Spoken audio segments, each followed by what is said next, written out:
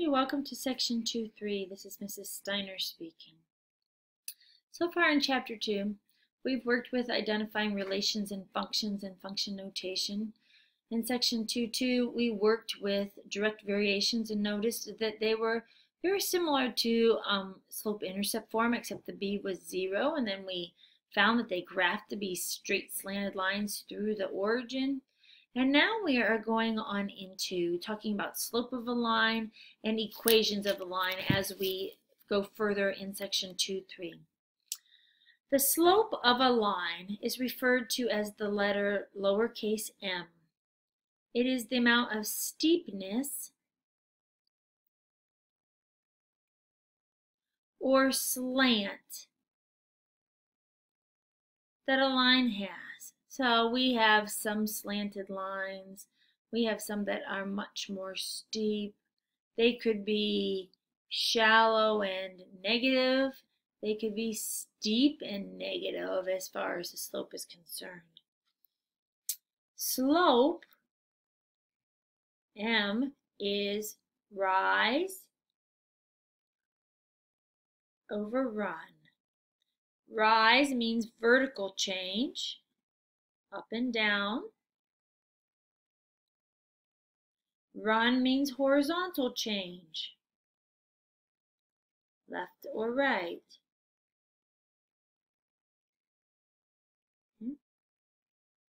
Slope can also be calculated. Slope, if you know 2 points, is y2 minus y1 over x2 minus x1. Now all this information is review, right? So you're going to have to pull from your past knowledge in Algebra 1 as we keep going. Slope can be obtained when you're given 2 points or when you're given a graph. So find the slope of the line passing through the given points. Well, I have these two given points, negative 10, 2, and 4, negative 5. I identify my x and my y, my first point, my x and my y of my second point, and I apply the slope formula. y2 minus y1 over x2 minus x1. And notice how I treat my negative number after the minus sign with parentheses. So negative 5 minus 2, negative 7. Negative 4 minus a negative becomes plus a positive, so plus 10, 14, and you always reduce slope of a half. Negative a half. Part B, I have my next set of points. Here's my x1, my y1, my x2, my y2. I apply my equation. y2 minus y1 over x2 minus x1. Negative 1 minus negative 1 means plus, so negative 1 plus 1, 0 over negative 1. Well, whenever you have 0 over any number, the answer is 0. This is a slope of 0, and it is a special scenario of a line. It is a horizontal line. There's no rise for the run that goes left and right. And finally, on this slide, let's do slope one more time. y2 minus y1 over x2 minus x1 negative 8, negative 2, this turns into plus 2. Oh. Now I end up with a number over 0. And any time I end up with a number over 0, I end up with undefined slope. The slope does not exist. And some people say no slope. I think that that's just poor language usage. It's really undefined. There is no way to define the slope. It comes from a vertical line scenario. There's no change in x.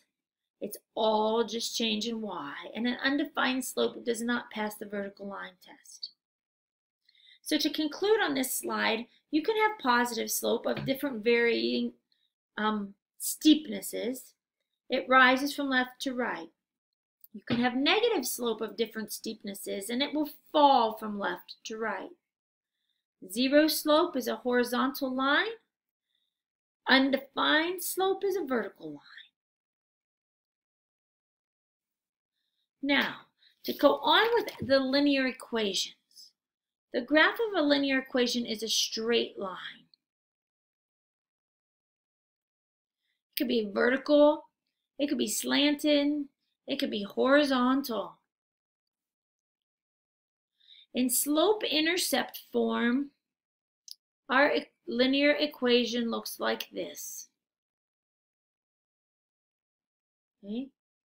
In point slope form, which will be dealt with further on in another section, our form looks like this.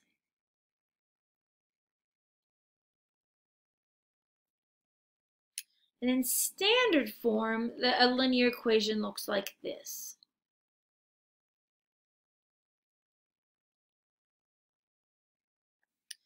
Now, the rest of our period today, we are going to be working on this slope-intercept form. Okay.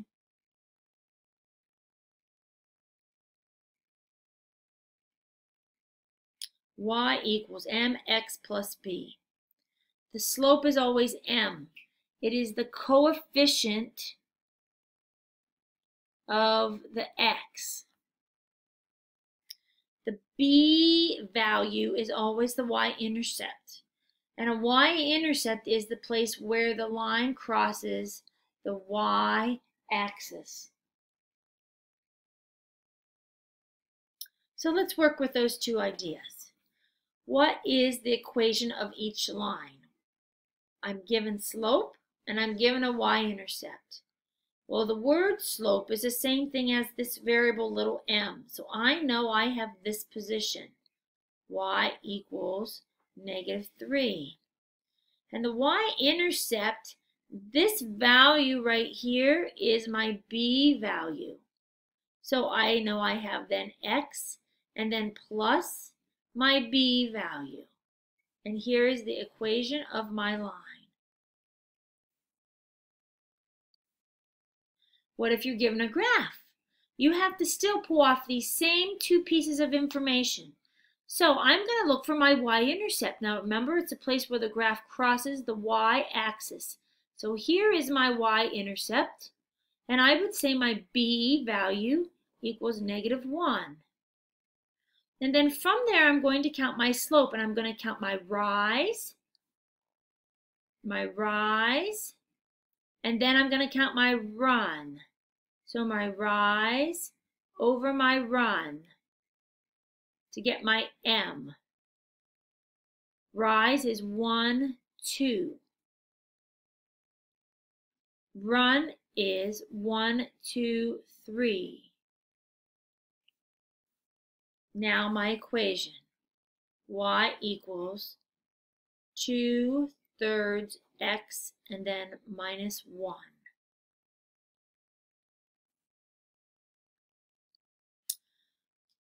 And then finally on this slide, example 3, write the equation in slope-intercept form. State the slope and the y-intercept. Well, slope-intercept form is y equals mx plus b. So that means solve for y. So we get to practice that solving literal equations idea and get the y by itself. Well, it means I have some terms to move to the other side. So I'm going to add 15 to the other side. I'm going to subtract 2x to the other side.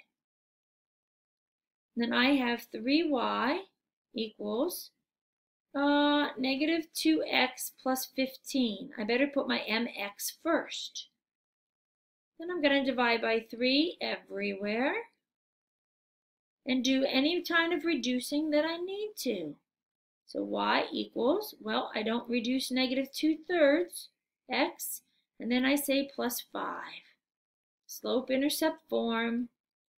The slope is negative 2/3.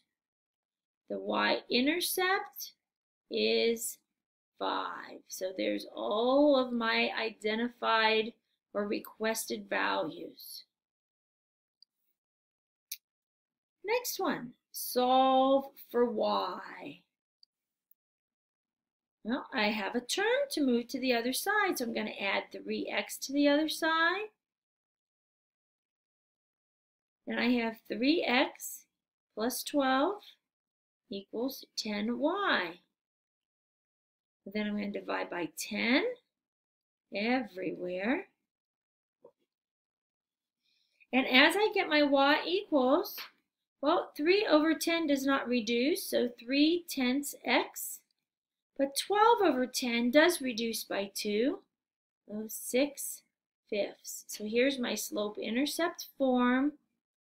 Now I'm ready to state my slope, 3/10, and my y-intercept is 6/5.